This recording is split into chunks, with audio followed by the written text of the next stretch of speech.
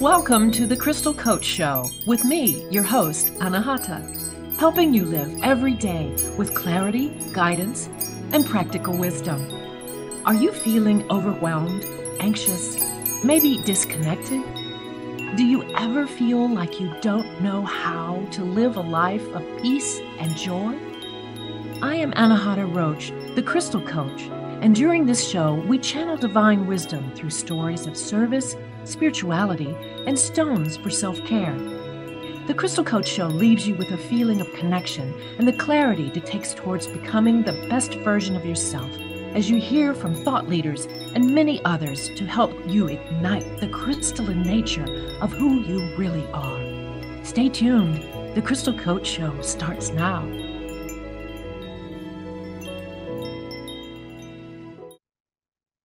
Hello and welcome again to another episode of the Crystal Coach Show. I'm your host, Anahata Roach, and I am so delighted to have as a special guest today, Dr. Michelle Patrick.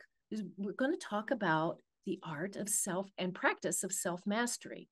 Now, Dr. Michelle Patrick is at the forefront of self-mastery revolution, combining her profound experience as a clinical doctor of Chinese and Naturopathic Medicine with a robust foundation in biomedical science. Her approach transcends conventional medical practices by advocating for a holistic view of health, where the physical, emotional, and spiritual dimensions are harmoniously aligned for optimal self-healing. Beyond her clinical experience, I lost my place. Beyond her clinical experience, Dr. Patrick is an esteemed clinical researcher and lecturer, contributing her insights to some of the world's most prestigious academic institutions. As the head of education for LUMIVITAE, she is pioneering educational strategies that foster empowerment, self-awareness, and profound healing. Dr. Pat's methodology is revolutionary. It redefines the patient's role in the healing process, encouraging an empowered stance toward radical self-realization and mastery. Through her clinical practice and educational endeavors, she administers treatments and constructs a framework that enables individuals to actively participate in their journey towards health and well-being. This empowerment extends to her teachings, where she promotes self-observation and self-actualization, viewing the human form through a poetic and philosophical lens. Dr. Patrick reignites a sense of wonder in the human body's capabilities, advocating for a model of health that inspires self-love and a deep, intuitive connection with one's inner physician. Her vision is a clarion call to transform traditional educational paradigms, which often alienate the individual from their innate healing potential. Through her innovative approach to self-mastery, Dr. Michelle Patrick is not just altering the lives of her patients, she is inspiring a global shift towards a more empowered, conscious, and health-centric society. Please welcome Dr. Michelle Patrick. I'm so excited you're here, Dr. Michelle. Yay! Thank you for having me. We made it. Yes, we did make it. We absolutely did.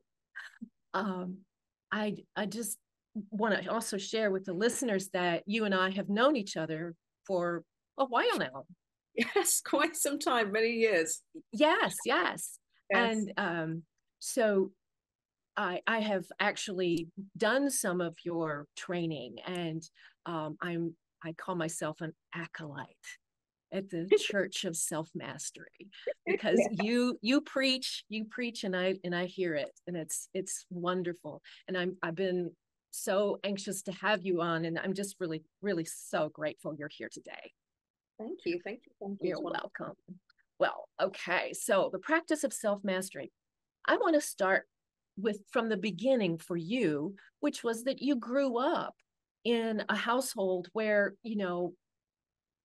the practice of self-care and medicine and naturopathic kind of solutions were a daily kind of thing, right? Your mother was a physician, correct? Yes, truly, an Yes. oncologist. Yeah. Yes, yes. And so she was the one that inspired you to kind of take this up as your um, profession and um, go beyond where she went. But could you tell us why? Hmm. Yeah, it was interesting. In fact, it wasn't even my mother that really inspired it. It was an very innate knowing. So from a very young age, I was grew up in a military household, and but we never really lived on base. We lived American Air Force. My father was in the American Air Force. We lived in villages and stuff like that, and so I was very blessed to grow up around nature a lot of the time. And from a very young age, I was very curious about our interconnected relationship with nature. And I used to kind of go out into the cow fields and think, this is for so much more than just gazing upon. And I used to pick plants from about the age of 5 or 6. And I used to go out in the cow fields and pick these plants. And I used to come home with these plants. And then my mother bought me a plant press. So I used to press these plants, and this was obviously not in the time where information was readily available at the click of an internet.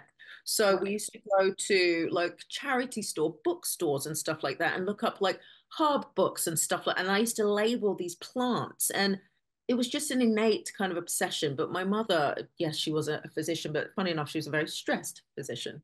And but what she did encourage is natural alternatives to things. Like I was very athletic, and when I'd be injured or something, then she would take me to a more natural selection, like Chinese medicine, acupuncture, Mm-hmm. tuina, those kind of things. So Mm-hmm. she did inspire more naturopathic opportunity as care options, but she was very, very traditional. Um, and then yeah, I developed a kind of small obsession with nutrition when I was about 11. And this stemmed from being in military school, American school. And on reflection, it was rather odd. Like they used to come and do health checks on us, health checks.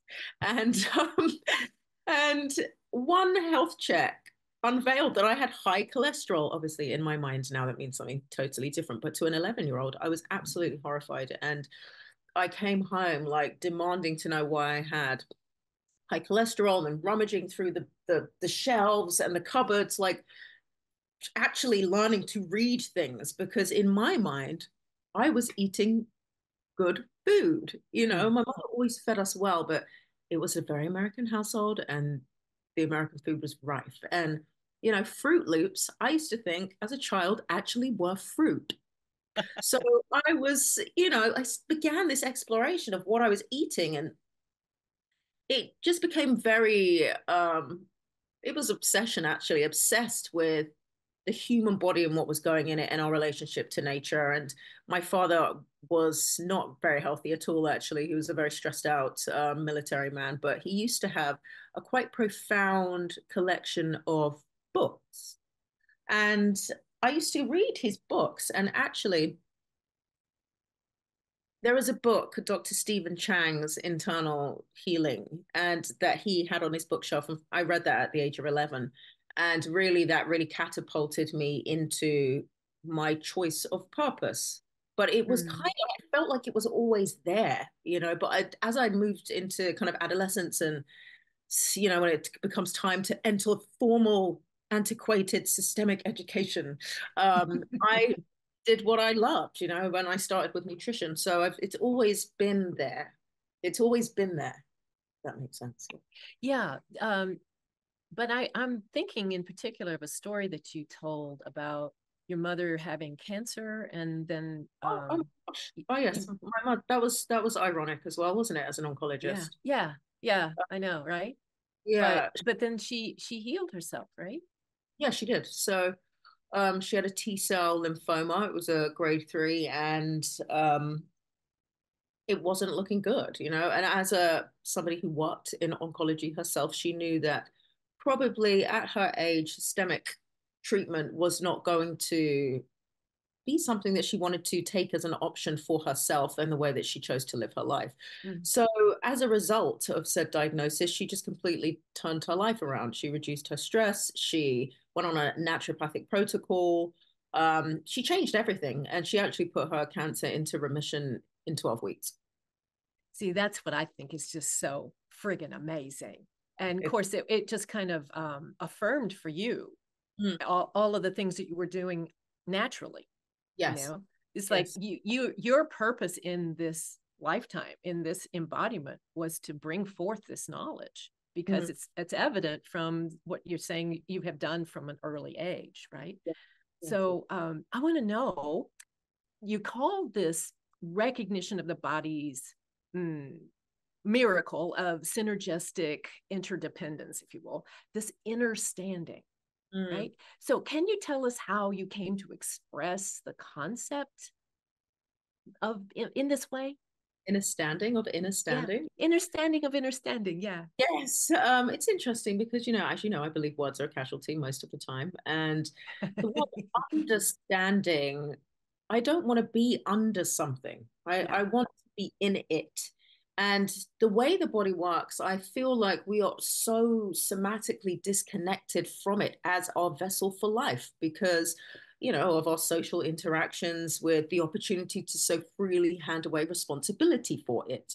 Right. Um, and to understand the body, it doesn't really speak to inspiration for me. So when I kind of use the term inner standing, it's really about connecting with the internal terrains of what we have been given to do life with, which is the body.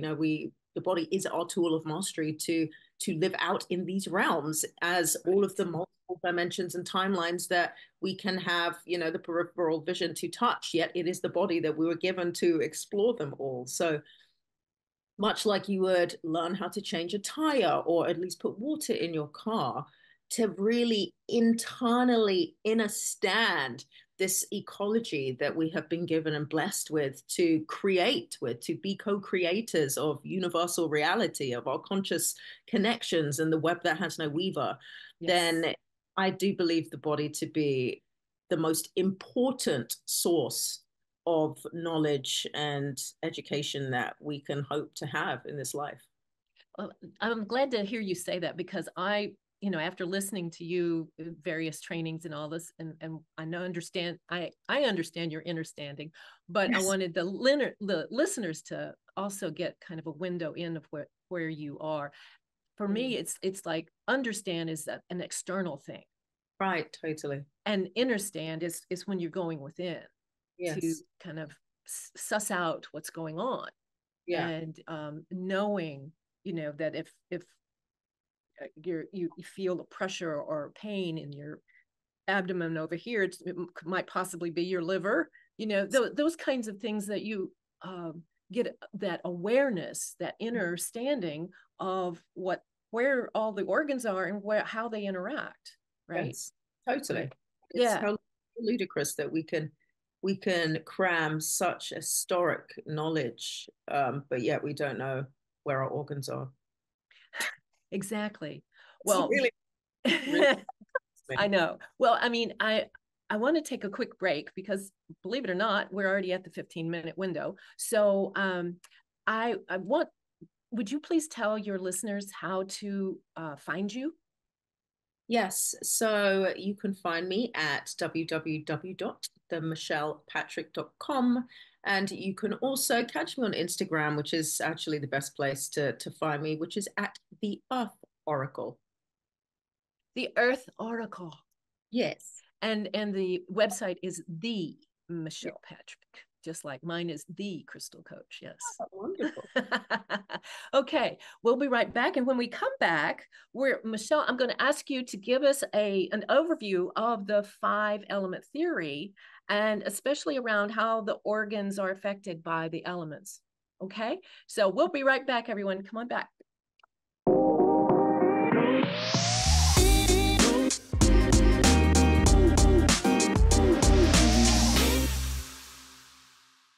Hi, and welcome back to the Crystal Coach Show. I'm your host, Anahata, and talking today with Dr. Michelle Patrick.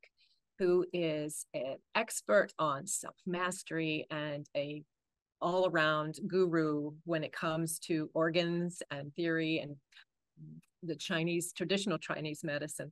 So, and she's my guru anyway. So, so Michelle, what can you just give us an overview maybe of?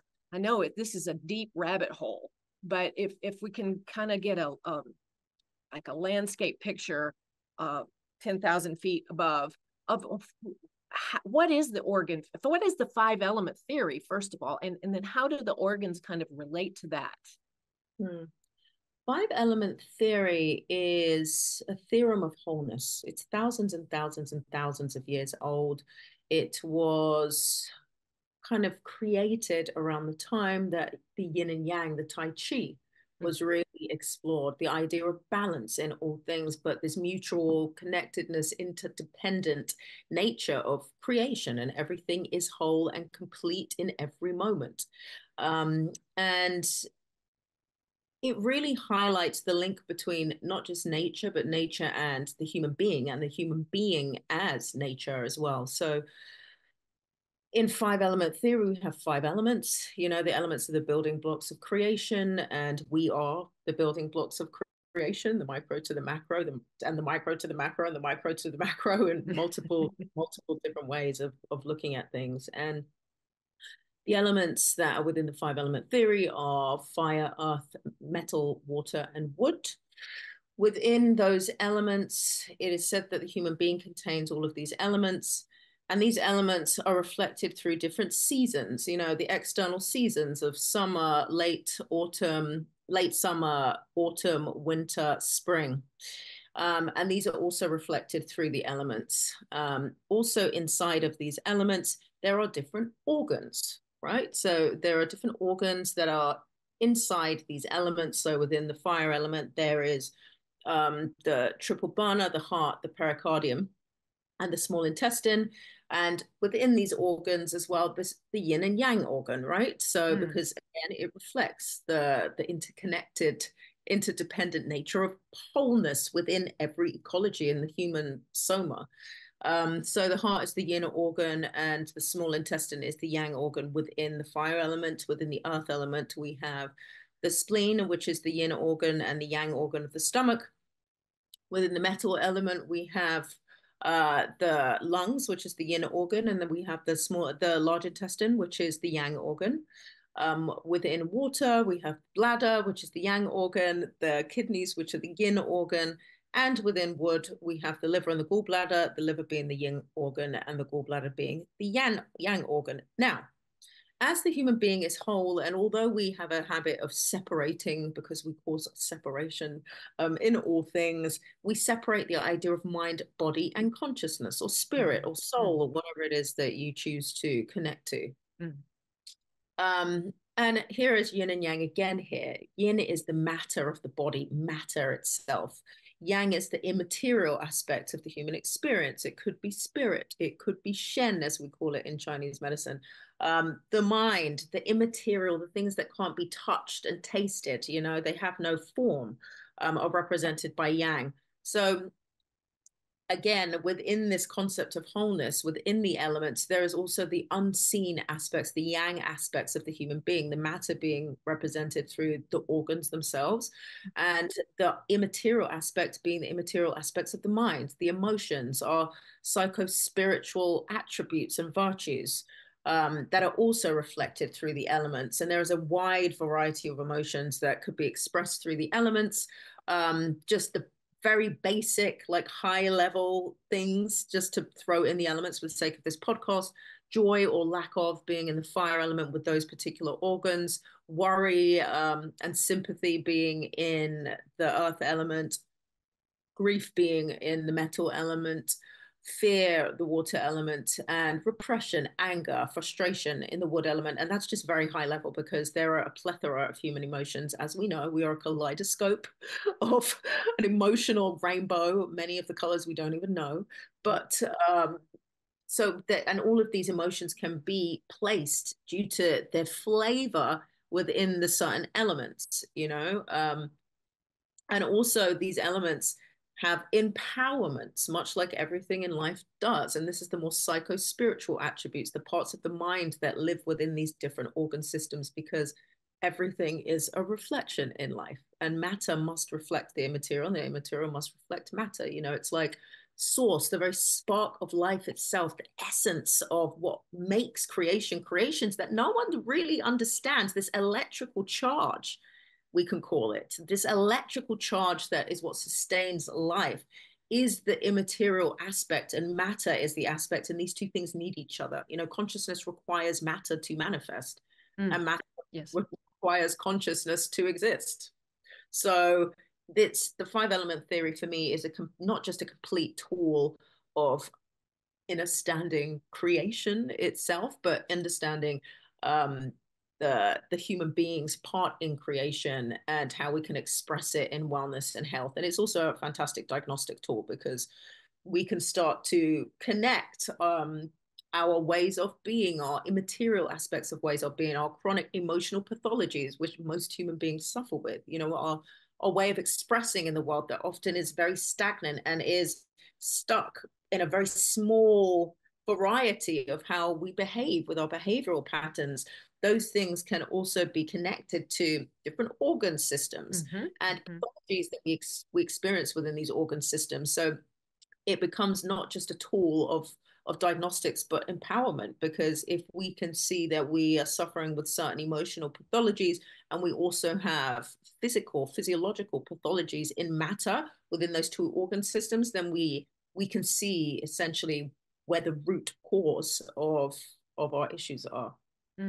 Yes, that's a high level. So yes, it's very high level, and it's a good summation, really good summation of that. Hopefully the listeners that are interested in this it's enough to get you motivated to check out Dr. Michelle Patrick and all of the wonderful programs that she provides humanity. Yeah, you know, I've always been curious about this. I've got kind of like my own thought about what the answer is, but I want to ask you, what do you feel of all the organs in the body? Because all these organs are, you know, you've explained the five element theory, but when you drill a little deeper, you see how they're all interrelated, and things that, you know, like for example, the skin and the hair and all this, the kidneys, you know. yes. So it's like, what do you mean that's my kidneys? Yeah, that's your kidneys. So what do you think is for just the layperson to become more aware of, which organ do you think is something that needs to have more attention paid to it? I mean, all of the organs are, well, all of them, yeah, but valid, but I would say the kidneys. I would also say the spleen. A lot of people, you know, when they have splenic pathologies, have their spleen whipped out. Uh, and you know, that's not a bad thing. And Western medicine is amazing for trauma and emergencies. So these things are very needed, and other organs take over. But I would say the spleen or the kidneys, actually. You know, the kidneys are our root of, they say, post pre-heavenly chi. They contain our divine mandate. They are the mother of yin and yang in the body, and they control all of the aspects of yin and yang in all of the organ systems in the body. They are also responsible for how we mature, right? So the fact that we experience maturation in the human body, you know, with our hair changes color, our skin changes, and all of that. This is responsibility of the kidneys. So essentially, how we experience longevity is essentially housed by the kidneys. Right. Yes. And when the kidneys are under stress and overworked, or, you know, the adrenals are exhausted, that kind of work with the kidneys, that's when you do kind of like the chi kind of starts to leak out, right? So exactly. And as you were saying before, when it comes to organ theory, I mean, we could talk about organ theory all day because that's just a deeper aspect of five element theory. But within organ theory, you know, we think that we can't see the organs, but we actually can, because every single organ has a fluid that it's attached to. It has your sense organ. It's so when we understand the body like this, or understand the body like this, then we know where the skin is housed, what organ is responsible for the eyes, even though they seem like their own organ, it's really, under control of the liver and stuff like this. So yeah, it's just really profound. So yeah, when you Yes. understand or understand organ theory to that level, then you see the importance of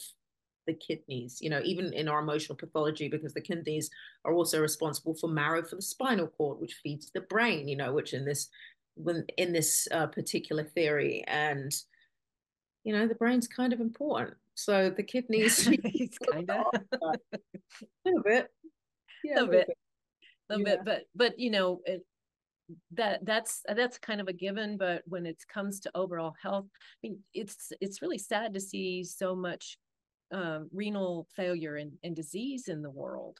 Um, absolutely, when you could get an awareness of that as like something you really need to nurture and nourish, yeah. and to avoid having, So yeah. I So think that it's the human nature to, because we're so disconnected, we don't see the body to the level of sacredness that it actually is until there's a, yeah, and then we're like, oh, we really feel our mortality through dis-ease. right. However, to really look at the body like a miracle in the first place changes our relationship with it. It truly does. Yeah, It truly does. And you're absolutely right. We kind of take our bodies for granted, we do. and it, we shouldn't. That's not, I'm not going to say should on yourself, but that's just not, it's a contraindicative kind of viewpoint Yes, to take your body for granted and your health for granted. yes, absolutely. We only worry about that when the health is impaired in some way. Exactly. Yeah, Totally. And that's unfortunate. Yeah. it is truly unfortunate. So you have a couple of different programs that are out there in your website that teaches people Mhm. about what we've just been talking about. Yeah. And that's a form of self-mastery, right? Yes. That when you have the information, then you have more of an autonomous kind of role in your own health. Of course. Right. Absolutely. Yeah. So can you talk about what, like, for example, in the inner realm, that Mhm. I took the inner realm course. So there's one, and then there's one that's coming, a Yes. There. follow up to that, right? Can you talk about what these offerings are, and what people might gain or benefit from? Yeah. So Inner Realm was my baby. It was, I don't know how many months it was in the end, because I have a habit of saying 4 months, but then I like to overteach. So I think it ended up being 6 months. I just keep giving and giving and giving. It was Um, great. so Inner Realm is a deep exploration into organ theory. So really exploring the organs, learning the Western physiology of the organ, but also the Eastern physiology of the organ, the emotional pathologies, the emotional inhabitants of the organs, pathologies of the organs, naturopathy to kind of support the organs. It's really an opportunity to take sovereignty and responsibility, radical self-responsibility for Yes. one matter, because once we are the master of our own matter, then we are the mastery of our existence. We become a tool of mastery. Mm.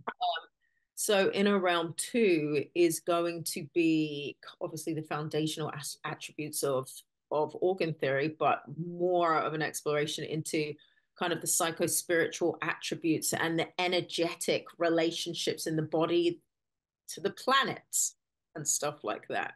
Mm. It'd be pretty special. Oh yeah, Yeah. really. That sounds really, like taking it to the next level, Yes. right? Because Yeah. we're connected to everything, Yeah. and it's like, much like we say the solar system, it's interesting. So if we look at our solar system, the sun is its consciousness, and or the universe, this solar system, the sun is its consciousness and the planets are its organs, you know? So it's the same thing. We believe that the planets can affect our emotions. So of course the organs can affect our emotions too. But as the Absolutely. micro to the macro and everything being a reflective womb in creation, then we have connections to it all. And on levels that I don't truly think we ever really transverse. But we will be doing that in Iran too. Awesome. Awesome. So I don't know if you've got a link that you can share with people, just to say it. Yeah, There's no way for me to put it in a chat. Maybe yeah, Emily could, our producer, but yeah. it, if you want to, you can just link it up. Or if anybody is actually curious about that, they can reach out to me at Yes, mycrystalcoach.com. No, yes, mycrystalcoach at Gmail. yes. Mycrystalcoach at Gmail. And I can send them the link. And there's actually, you're offering a discount to anybody that listens Yes, to we this are. podcast. Yes, we Okay, are indeed. cool. Cool. Yeah. So all of that can be, I can send you all that information if you, the listener, can just drop me an email at mycrystalcoach@gmail, and I'll be happy to forward that on to you. Um, Great. Thank you. Let's, I had another question for you, but I think it's time to take another quick break, Okay. and um, we'll be right back.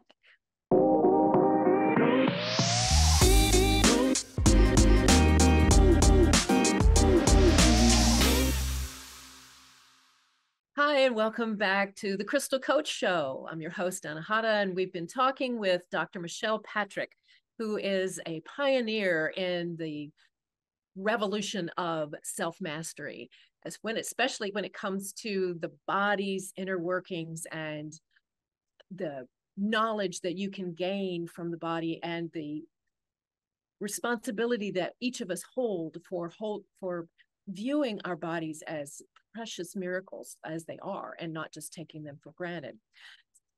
Michelle, I wanted to talk to you. You have had recently a miraculous healing yourself from, following your own advice. Yeah. When you had an injury in your back. Can you tell us about that? Last year in August, actually it was a year ago, I got a severe back injury. That I didn't know I had, basically. Mm. When I first got the injury, I'm a bit of an athlete, I'm a bit of a gymmer. I do a lot of training, and I thought essentially that I had a fascia tear or something, like an Mm. IT band injury. And over the weeks, I was in Lisbon at the time, and I went to see all my usual body workers, and they all thought it was an IT band problem, or one of the tendons underneath the IT band. So it wasn't treated as a spinal injury. And it wasn't until the pain started moving that I started suspecting that it was a lumbar spinal injury. I Mm. thought I probably had, slipped some discs or something. That's what I was thinking. So I went home to the UK, and essentially the next day I woke up paralyzed. And it was very scary. I woke up and I couldn't feel my legs. Luckily, my brother was around the corner because he was coming to visit me. He is also a doctor. He's a respiratory physiologist and a sleep scientist. And he showed up, and I was like, oh, I'm paralyzed. So we called an ambulance. Long story short, I was blue lighted all around the country to neuros up and down the country, who told me that what it looked like I had was a car crash injury, and I had just been to sleep. So what happened was I had slipped some discs while I was training. I carried on training, obviously, and basically I had a full lumbar prolapse. So all of the discs in my lumbar region just slipped and trapped, but they actually impinged my spinal cord. So I was Which told I is why needed you were paralyzed. Yeah. paralyzed, and I was told that I needed to have radical surgery. But the outcomes of that surgery didn't sound like something I wanted to experience. I didn't feel a sense of overwhelming trust in the surgeon. Mm. So I declined, and they thought I was insane. And they said they'd never seen a spontaneous release of a spinal cord impingement. I asked to essentially be put on muscle relaxants because, when the body's tense, the body holds injury in place. It's a protection method. Mm. So the body's tense and it's holding the injury in place. So I thought if they just put me on high dose muscle relaxants, I'm in hospital anyway, then maybe it will at least, not heal the injury, but release the tension around the injury and allow the Yeah. spinal cord to be released. So I just was drinking obscene amounts of hydrogen water and stuff when I was in the hospital. I'm talking like obscene amounts. I was catheterized anyway because I couldn't move. So I thought this is a perfect way to hydrate. Hydration is also a profound tool for healing. Mm. And the orthopedic surgeons that I was talking with said they can tell somebody's hydration levels by the bone, right? If they receive a protrusion, a protruding bone injury, they can see if the person's hydrated or not. The more malleable, more hydration, the less brittle things are in the body. So I thought, what, I'm just going to hydrate because I know that the body is a portal of water, around every joint within the lubrication of the spine, there is fluid. And Mm. the more fluid there is, the more the body has capacity for movement, and movement is exactly what I needed. So I just laid there hydrating and asked to basically be sedated on muscle relaxants. After a couple of days, I started feeling my feet again, which was profound in itself. So the feeling came back, the spinal cord, released itself, and then I began working on actually healing the prolapse, basically. But it was 100% hydration that allowed the movement in the body, for sure. That's well, that's a really that's just like a miracle in itself. But that really kind of leads me to my next question for you, which is, that's kind of really put you on this path of how can I say this? It just you're almost a zealot for the miracle of hydrogen, but the molecule of hydrogen, right? So this is kind of like translated into this whole different new opportunity for you as the head of education at this company LUMIVITAE, Yes, right? yes. And that and so can you talk a little bit about how hydrogen is a miracle molecule and why people should be paying attention? Yeah, I mean, hydrogen is a building block of creation, right? It's the most abundant element in the universe. It's also the smallest element in the universe. And it goes right back to the beginnings of creation, right? It forms the building blocks of the stars, of the planets, ultimately life itself. And when hydrogen was fusing within the hearts of the stars, it also was giving birth to heavier elements that really constitute the world as we know it. And hydrogen atoms present in our bodies today, they're ancient. They have traveled across the cosmos, quite literally becoming part of things like the water that we drink. Mm. And it's such a profound molecule, and again, it's like we don't have enough time to go into the profound nature of this particular molecule, but the scientific research into its capacity as a therapeutic tool of healing is really quite masterful, really, really.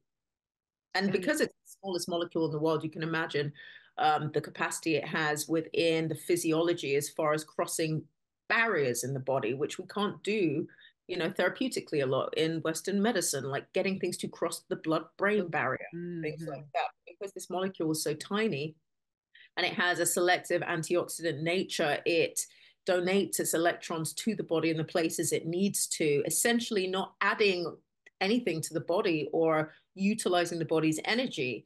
It's kind of like a battery charge for the body, so it brings the body into its own homeostasis, and it's just really quite profound. And I was already asked to work within LUMIVITAE, so I was working with Nuno Nina, absolute grandfather of hydrogen education. And at the time this injury happened, so I was already kind of feet in the water, if you will.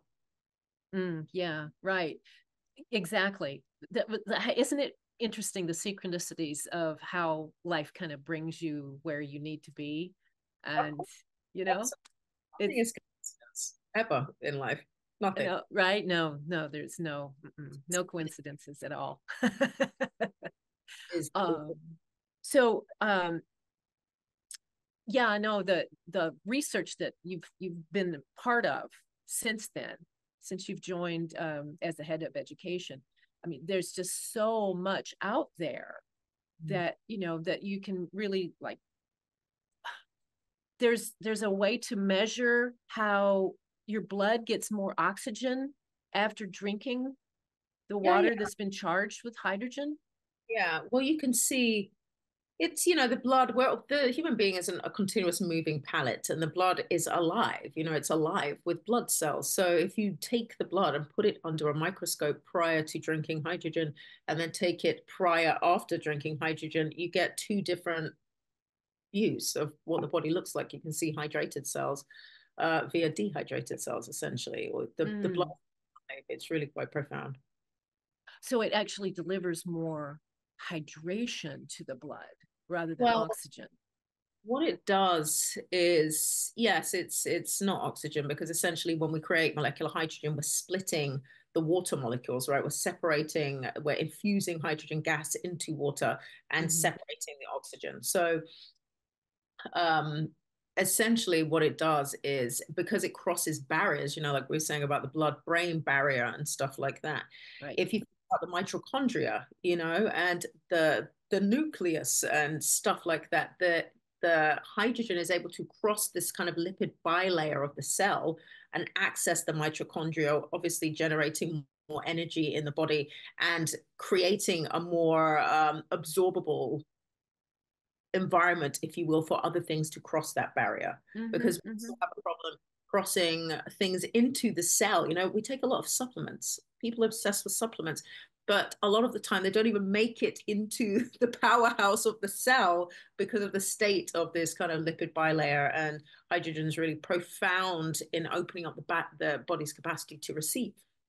So it actually helps you absorb more of the supplements that you're taking. Yeah, of course, absolutely, definitely. Yeah. Yeah. So that's why it's really fascinating. This whole study, this whole industry now that's grown up around that is just really amazing. It's very well researched. The clinical studies, scientific studies, it's thousands and thousands. You know, it's really at the forefront of the wellness revolution. Absolutely, it is. Absolutely, it is. Um, I was, we were comparing our devices, No, we were. but it really, for me, having used this now for, I don't know, it's one of the first ones to get one. You were. It's really changed. It's changed my skin. I mean, my hair's growing back. My hair's growing, well, darker. Part of that's a supplement. Yeah, Um, but I'm feeling more energy, yeah, and it's just been a very positive effect for me. So I'm just thankful for people like you that are getting the word out and letting other people know that there are tools that are out here in the marketplace that can really assist the body's ability to function at highest capacity. it's And a high, that's a part of the self mastery, right? absolutely, totally. Yes, radical self responsibility equals Right. actualization. Right. So the one thing that I've always appreciated about you as a teacher is that you're saying, I am not going to prescribe what you need to do. That is on you. You have to figure out what's going on with you and how to address that particular cause or symptom that's showing up for you, because not everybody's different, right? Well, absolutely. And the way we experience our environments is going to be different. So if we can teach the person how to experience their environment, then they become the master of their environment, but and Mhm. everyone's different. So why, just give the people the water when you can build them a well? Exactly. Exactly.